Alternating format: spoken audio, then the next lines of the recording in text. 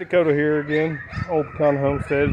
If you're watching this, you're watching the second part of the build on this utility trailer from a pop-up trailer frame. And today I'm going to be, I decided to go with like a railed utility trailer style on it because with the torsion axle, you're probably looking at about a safe capacity of about 3,000 pounds. You could probably get more. I did put 10-ply tires on it.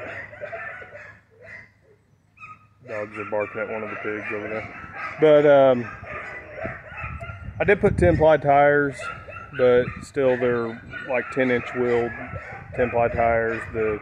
So you're still limited. So it's about 3,000 pounds. I think a guy could safely haul, not worry about overloading anything. But on my other trailer, it's got a 3,500 pound axle, and it had 6-ply tires, and we've probably had 4,000, 5,000 pounds of rock on it. Several other things we've done over the years. So a guy can really go beyond those things as long as it's not like a regular thing and you take your time. I think when Shayla was pulling that rock home, she pulled it at maybe 45 miles an hour or something like that, just in case the tire blew out or something like that. And the axle didn't suffer any permanent damage. The bearings probably need to be repacked on it, but I've probably been needing to do that for a couple years now.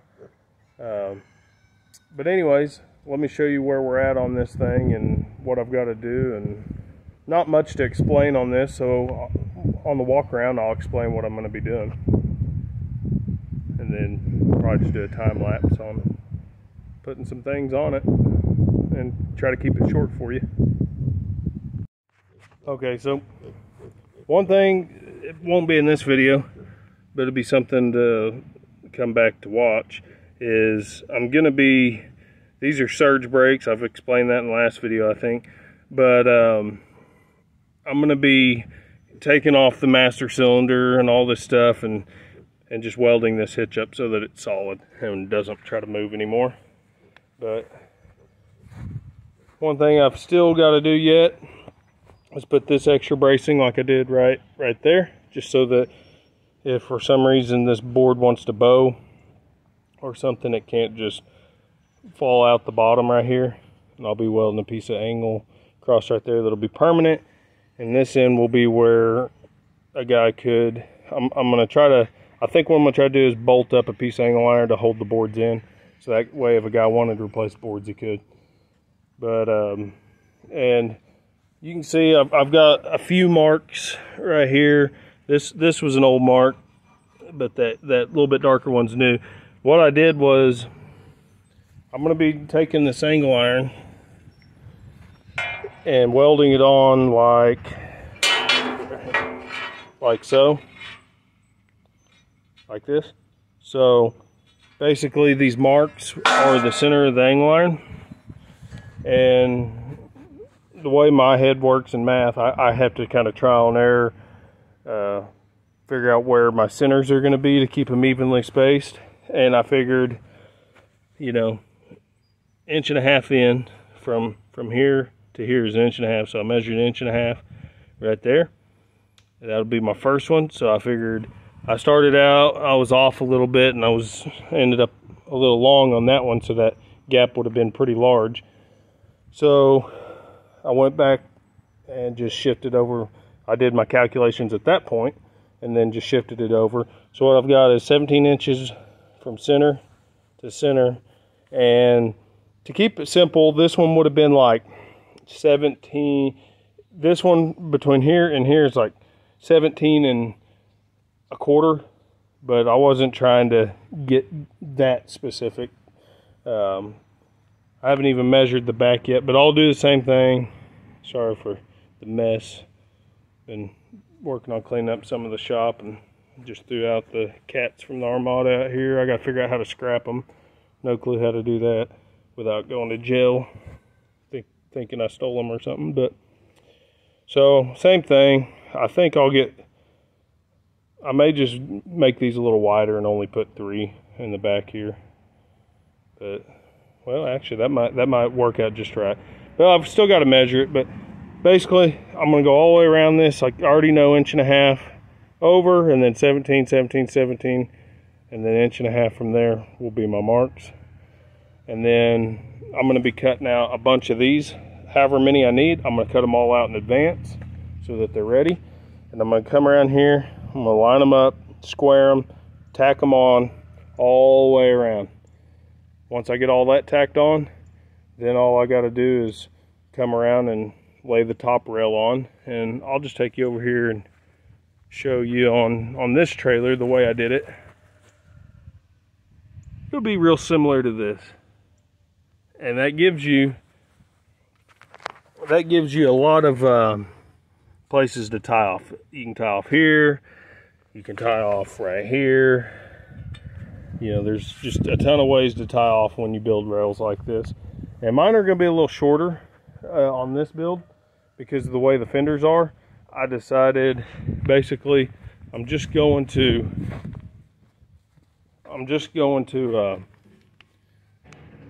figure out my calculations to where that 2-inch angle lays. It should lay right here, just right across the top of this, and I'll just put a couple tacks right here, probably 3 tacks, and that rail will sit right here, come right off this fender. It'll actually, I think it'll look pretty slick when I'm done with it, but that's where I'm at right now. And see if I can't get you just a little bit of footage of me cutting these pieces out, and then like I said, it'll probably be a time lapse because there's really not much to explain, and then I'll bring you back around and show you when it's all tidied up. And then probably the next thing will be, the next video will probably be building the ramp.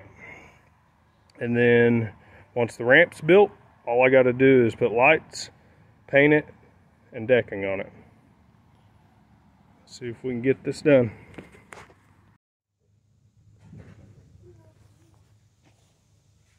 Alright, so I determined 13.5 inches will be just right for trimming in those fenders, so that's what we're going to go with. And I've got a couple of them cut right over there, and I'm going to cut 2 more. I got to cut 19. I'm going to have three of them in the front right here, 3 on the little back sections behind the fenders, and it'll be 5 on the front sections.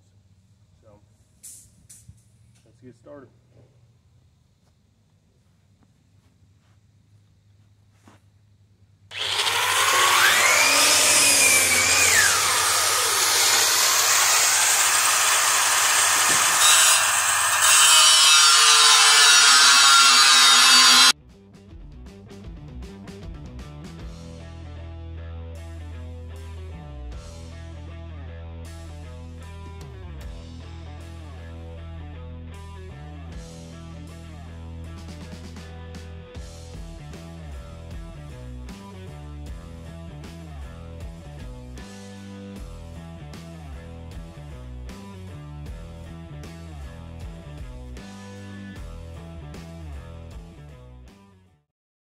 Alright, so I was trying to get a video of myself getting these rail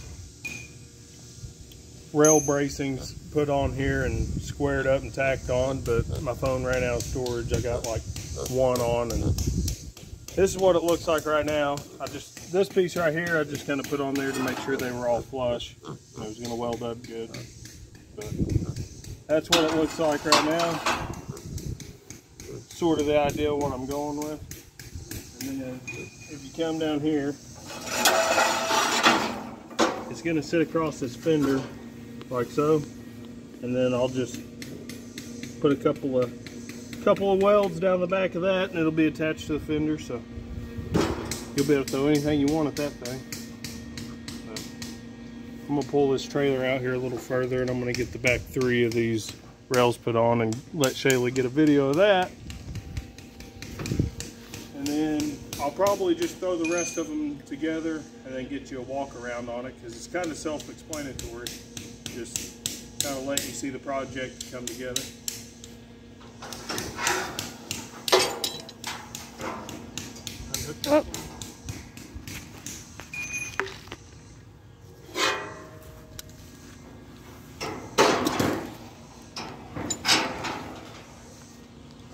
what I got is out here where I can work on it again. Grinder.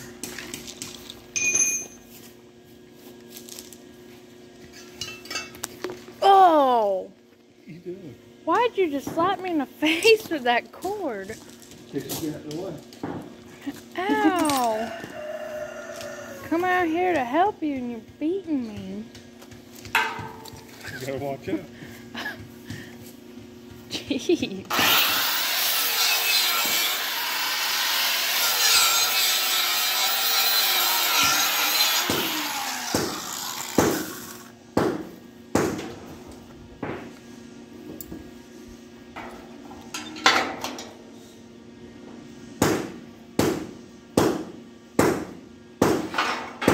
Levi, don't be smashing my car.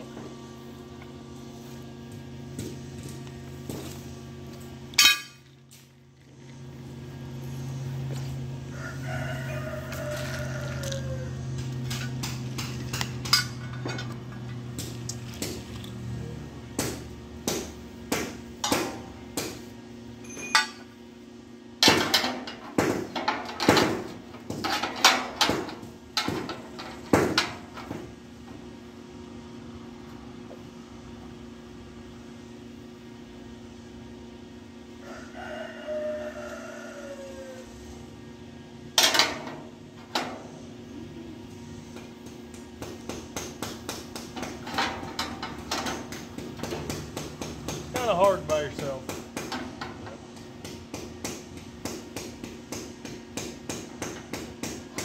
Once you get it up there.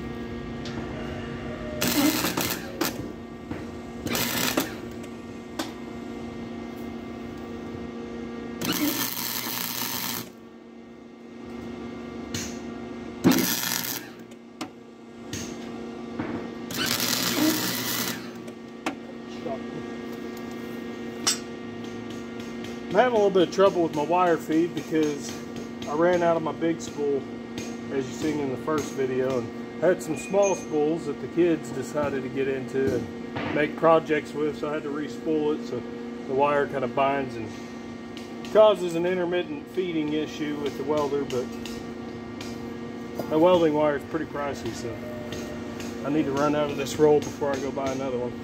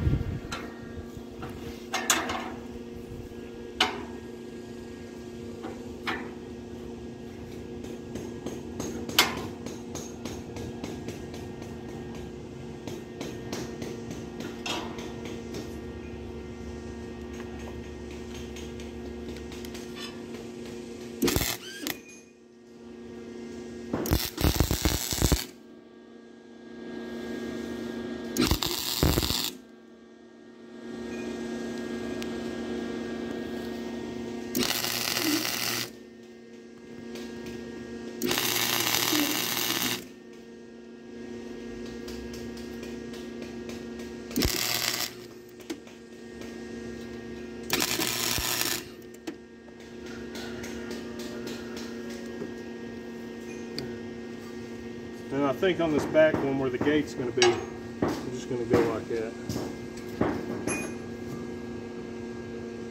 I can't see a problem with that.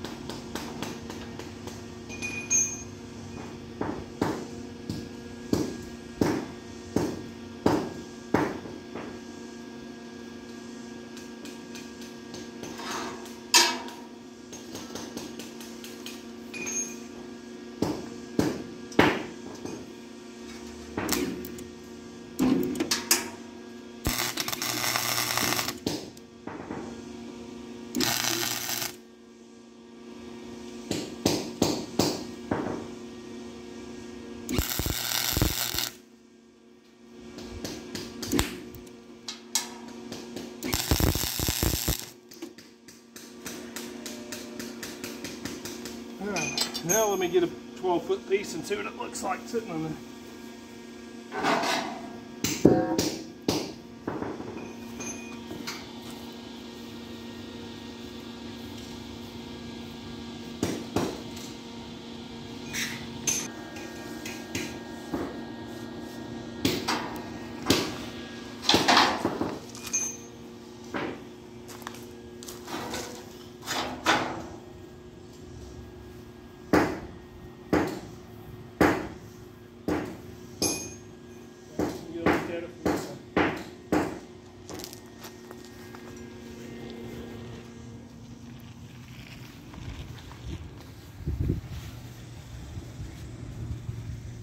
Looks like I made the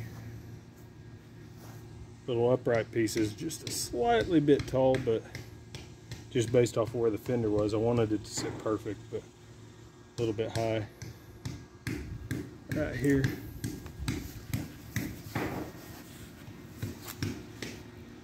But overall, not bad. I can just push down on this and pick up on it and get it closed up enough to get it tacked together, or just leave it not touching.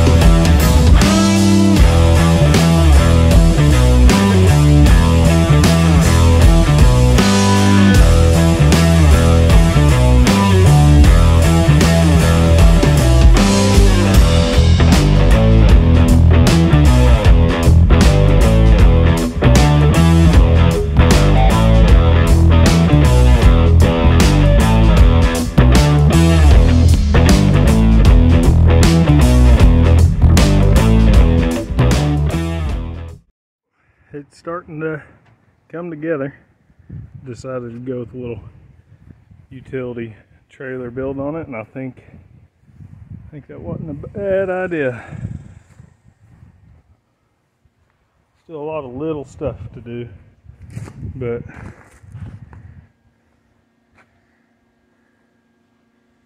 pretty square. In actuality, all the squaring issues that I ran into with this had to do with how sloppy jalopy they put together that